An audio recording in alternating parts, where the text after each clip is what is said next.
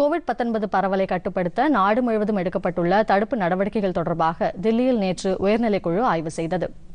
பாதுகாப்புத்துறை அமைச்சர் ராஜ்நாத் சிங் தலைமையில் நடைபெற்ற இந்த குழுவின் கூட்டத்தில் உள்துறை அமைச்சர் அமித் ஷா, தகவல் ஒலிபரப்புத்துறை அமைச்சர் பிரகாஷ் ஜவ்டேகர், பெட்ரோலியத்துறை அமைச்சர் தர்மேந்திர பிரதான் உள்ளிட்ட மூத்த அமைச்சர்கள் கலந்து கொண்டனர்.